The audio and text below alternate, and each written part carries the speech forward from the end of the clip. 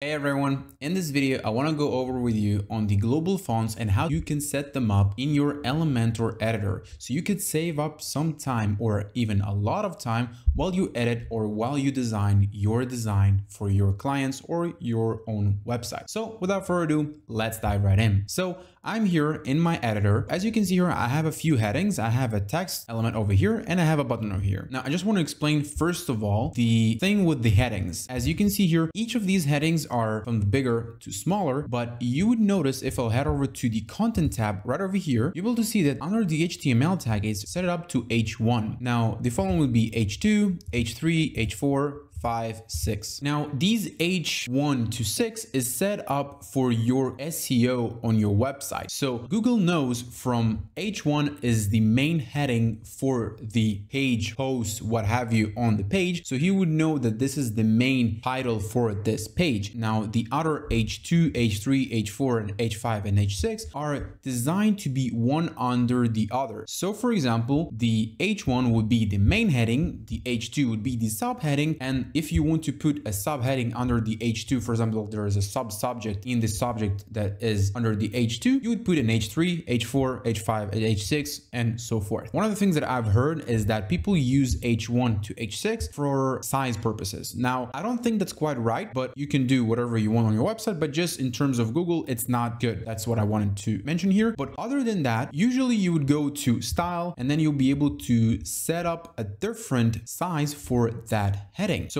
what you want to do is when you're over in the style tab over here, you'll head over to the typography, and under the typography, you'll be able to set it up, whether it's the font family and the size, the weight, the line height, the letter spacing, and so forth. If you've noticed, there is a globe icon or a world icon, which would enable you to customize it or to save the font. If you head over again back to the typography, and over here you have the plus icon, create a new global font. So this is what I wanted to show you mainly in this video, and how you'll be able to access them and how you'll be able to use them in order to speed up your workflow. In order to do so, I'll head over with the H1 over here, and then I'll head over to the style tab over here. And then as you can see here, I have already the globe icon over here in the pink color. It means that it already is using one of the global fonts that I've already set it up. Specifically, it is setting up to accent. Now, what if I want to change those global fonts? What you want to do is, while this window is open, you want to head over to the range icon, manage global fonts. But if you don't want to head over from there, one other option that you can do if you're in the old sidebar editor in Elementor, you would want to head over to the icon over here and then head over to the site settings, and over here you'll be able to see the global fonts right over here. Now the global colors, will touch them but a little later in this video. Head over to the global fonts, and over here you'll be able to see that something's changed. As we can see here, the global fonts and the global colors are showing up in one page, but as you can see here, we have the primary, secondary, text, and accent, just what we've seen before when we opened up the global fonts. So here you'll be able to change what's the style of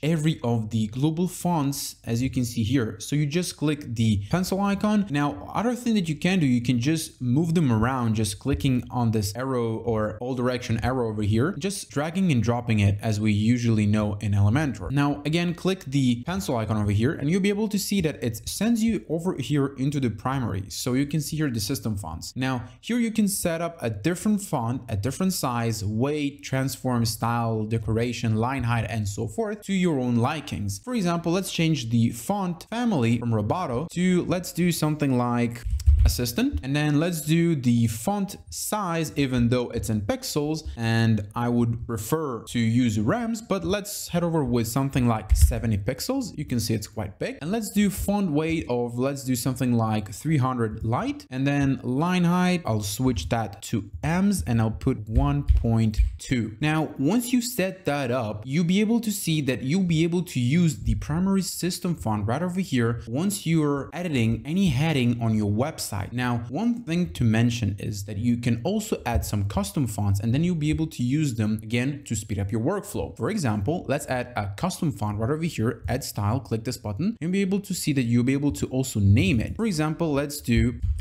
main titles, and then just leave it as it is, and then you'll be able to edit it. And let's do something like time New Roman, and then let's do something like 50 pixels, and then let's change the font weight to something like 500 or even 400. And then let's do also the line height as not pixels, change it to ems, and then 1.2, and then click out of this box and then just click update. Now, if you want to go back to the edit page or you want to exit out of this size settings, you have two options. You can either click the X icon over here or click back over here, and I will lead you back to the side settings that we see here, and we'll touch the typography and the buttons in a few minutes, but just wanted to show you how to click out of that. And then over here, the same thing, you would click X. Now, if we'll go back to our H1 heading, we'll be able to stylize it a little differently than it is showing up right now. Let's head over back to our typography and let's click the globe icon over here. We'll be able to see that our global fonts have changed. We have here the primary, and if we click it, we're able to see that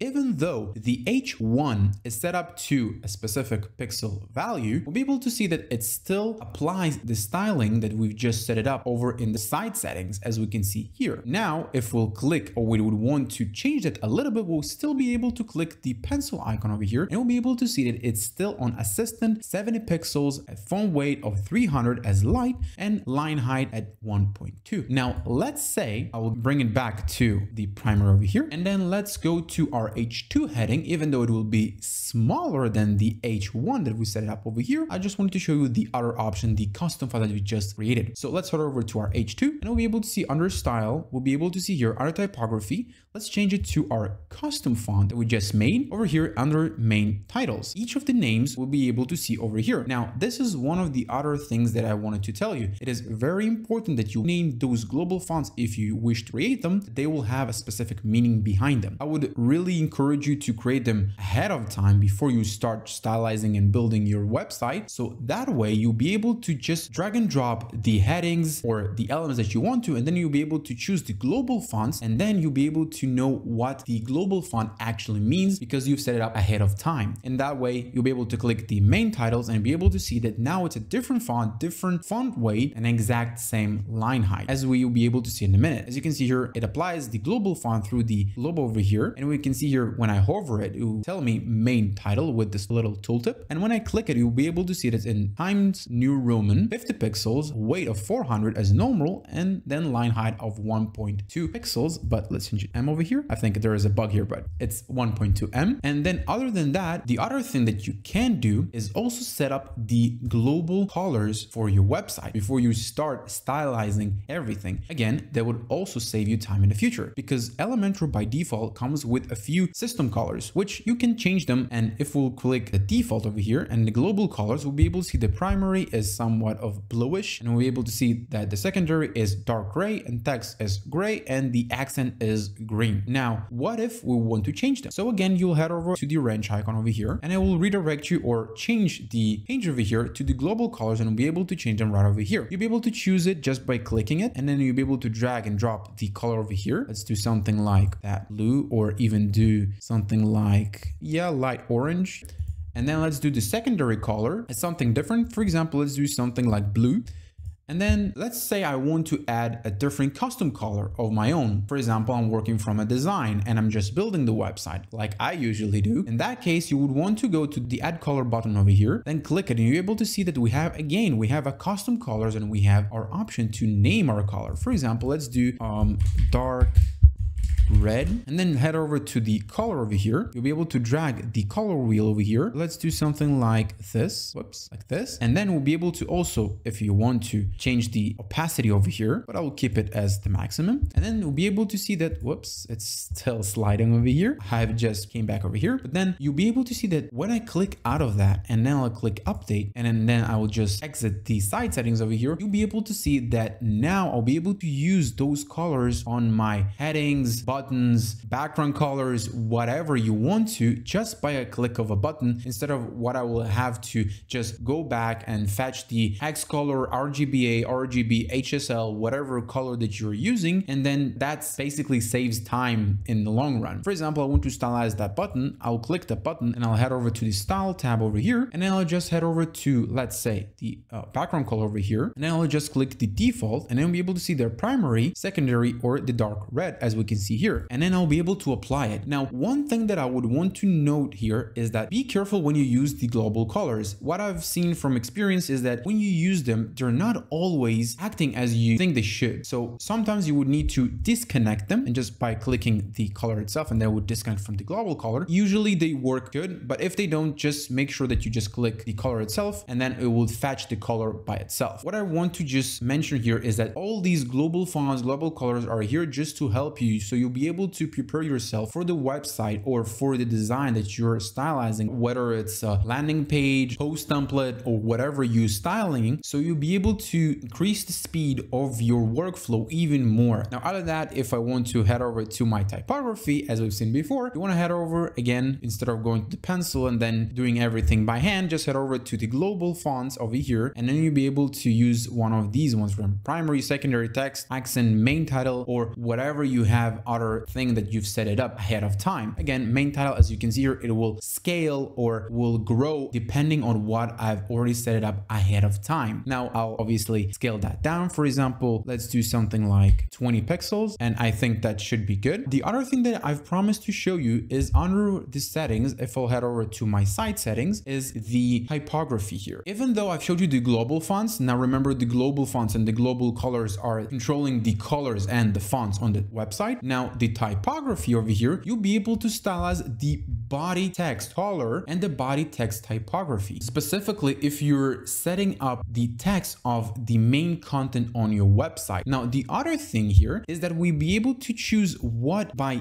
default would be H1, what will be its color, what will be its typography, H2, H3, H4, H5, H6. All of these ones, the same thing will apply. Again, you can use the global fonts and global colors, as you can see here. That is also another upgrade to speed up your workflow even more. Now, the other thing here, if we'll go back over here, we'll be able to see the buttons. The buttons here also, you'll be able to stylize them ahead of time. For example, let's say your buttons have a specific padding that you want to keep consistent. So this is here to help you with that. Let's unlink these values. As you can see here, it's already changing over here. And let's do something like top 10, bottom 10. Now let's keep that as it is. The other thing here, again, as before, you can change the color and the typography, but I won't touch that right now because we've already stylized that button. Now click update. When I'll go back and I click out of that and I'll head over back to my widgets, and when I drag and drop a new button, you'll be able to see that it will be stylized almost the same. Even though our font is not the same as we can see here, we haven't set it up that before. We just set it up the padding. And if we'll go to our style over here, we'll be able to see that our padding, even though it seems like it doesn't have any value, but behind the scenes, I've already configured that ahead of time. So I'll be able to save some time for myself. That's what I wanted to show you here. All this process that I've just told you and I went over with you on all of the headings, all of the buttons and colors are just to speed up your workflow, as I've already mentioned before. And I think you should use them because I usually use them when I'm starting a new project. I'm setting up specifically the colors because I know the colors that I will be using in the project, and specifically the font size and the font family because I'll be using them all over the project that I will be doing. And that just saves me a lot of time instead of just drag and dropping a new heading and then just setting up the typography differently and then the font differently. One thing that I would want to know about the pixel value, thanks to Rhino, he mentions that in a good video about that. He says that pixels are fine value, but don't want to use them because they're not so accessible for people who wants to scale the text of your website to bigger or smaller. So that's one other thing that you should know. And the other thing that we have here, the pencil, which you can use any custom value of your own. And yeah, that's pretty much what I wanted to show you in this video. So I would really recommend you to use global fonts and global colors if you know what's the style ahead of time that you want to use. And yeah, I really hope you find any value in this video. I really hope this video helped you. And if it did, I'd be really glad. So if you leave a thumbs up, make sure you subscribe to my channel so you won't miss any video that I post on WordPress, Elementor, and WooCommerce. And as always, I'll be seeing you in the next one.